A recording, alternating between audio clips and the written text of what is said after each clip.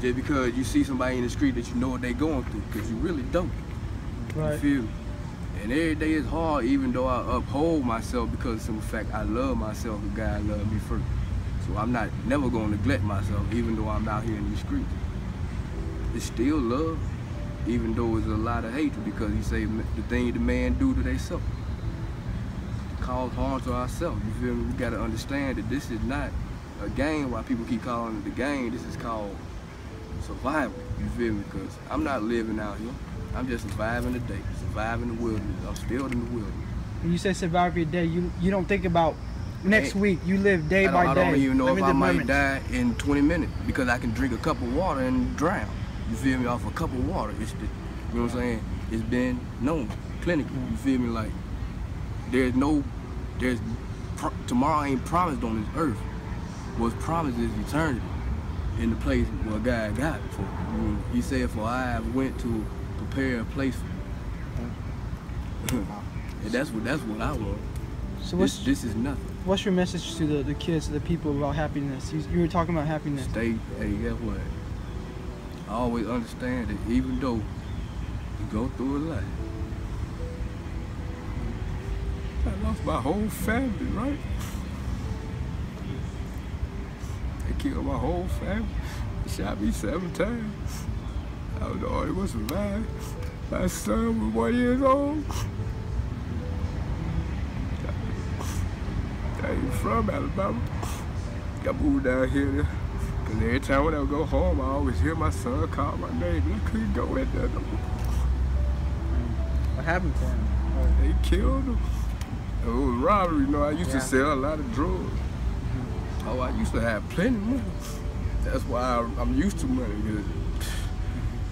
Man, hey, these are not fake tales, man. I just needed a vent for a minute. Because everybody look at me and depend on me out here in the street because I get so much. Because it just comes sometimes. The man blessed me for my birthday and gave me $300. Guess what I did? I turned around, got changed, and just everybody who I came in contact with gave everybody $5 on my birthday. You feel me? I didn't tell nobody it was my birthday because I wasn't looking for nothing. I was already blessed. I don't want more on top of what I already been blessed with. That's being greedy. When's your birthday, my man? September the 6th, 1984. Just happened last week. And man, I'm talking about, it's so beautiful how I want you to sit back and understand what life really is. Right. It's not yours. So why do we even think about keeping it? Because in fact, you lose a life so young at 1 year old. So what was life? That was life? No, you just started. That's what I think as far as we on earth. They always say don't cry because they up in heaven, but yeah, I'm still human. And I have feelings. I miss them every day. You feel me? Yeah, that's like, this happened like 3 years ago. Man, I came down here from Ohio, man. Ohio?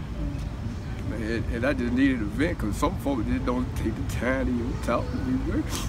They just won't because I created that monster. I give, and then they expect, and I just keep doing it even though I know I'm being used.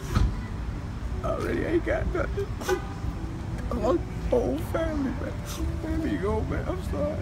No, it's okay, brother. It's good. It's okay, brother. I'm sorry, man. No. That's... Yeah, y'all just don't understand, man. Even the small things and the big things, man. I wish people can see the way you see things in life. My bad, man. Hey, man, I'm right. My bad. I just need to be alone. He would tell me, I'm going to come to you, and he kept warning me, I'm going to come to you in a different form. You've got to catch me. And of course, you know, being in the presence of a king, you're thinking, oh yes, this is going to be great, you know, and you really are thinking that you're smart and you're going to catch him. You're going to be able to recognize him when he comes. We've got scripture. There were several people that didn't recognize him when he came. So like Mary, you know, when he appeared to her, she supposed him to be the gardener, and evidently he looked different when he came to, you know, to address Mary. Who are you, man? And there's another one in John 21. After he was resurrected, he appeared to many, but he appeared to many in so many different forms. And 2 others of his disciples were together. And Simon said to them, I am going fishing. Of course, that's another revelation. If you really want to see him, you need to get fishing. Loving the world as Jesus loved the world, and still does. But when the morning had now come, Jesus stood on the shore, yet the disciples did not know that it was Jesus. Peter had to have the eyes, and so did John, and the disciples had the eyes to be able to see Christ in these different vessels that he appeared in. And I truly believe that the Lord was trying to teach them to be able to recognize him in man, in a different form. And I believe that's the reason he came to them in different forms, so that they could start understanding and be able to discern him by the Spirit instead of by the flesh. But thank the Lord he did it, because it teaches us to be able to recognize Christ in an earthen vessel. That is Christ in us, the hope of glory, but we've got to start recognizing it. It's a different feel. When he's literally there, there's a different atmosphere change even that comes to my own heart. And besides, most of the time when it's really the Lord, most of the time your carnal mind's going to war with you, because it just doesn't like the Spirit of God. Just the looks of Jesus is enough for eternity. And for him to wink in a gesture of love, you can feel the power come out of his eyes. And I've learned a lot about that, about believing more in him than in my carnal nature. He will always put his treasures in earthen vessel, but you've got to look past the outer and look on the inward. And if you look on the inward, if you learn to look on the inward instead of the outward, you will start seeing Christ in people. That's our hope, to be able to see Christ in each other. And once we start seeing that, in touching one another, and holding one another, honoring one another as we're honoring Christ, literally, love one another as we do the Lord, you'll start seeing the Lord instead of the person you've been judging. But man, once I got past my thinking, I was able to see him and catch him. So could we catch him in one another?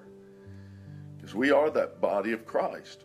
Because there's so many people, I look on the outward and I go, man, they really need to get right with the Lord. And then the Lord says, really? And then he shows me their inward heart, and man, I'm undone. Because we're always thinking, man, they got to be changed. They got to change behavior. But what if their heart's right and they're growing out of the old behavior? I mean, who wouldn't want Jesus to manifest himself? Can you imagine just walking in his ways in such a way? It pulls him into this atmosphere to really show himself, to show you who you're really walking with. Wouldn't that be awesome? But this is the part I feel like I understand through this experience. And I know it's maybe just a little part, You guys probably have all the rest of the parts, have other experiences better than maybe what I got, But we need that. Keep going after the Lord. The best thing to do is just don't judge. Just love. If there's any type of greatest judgment you could ever do to the enemy, is love. That will judge the enemy. It will destroy him. Because God is love. Let it come out of you, no matter the vessel. All right, guys. Thank you for tuning in and hanging out with us. We love you. We're going to keep doing this until I run out of stories.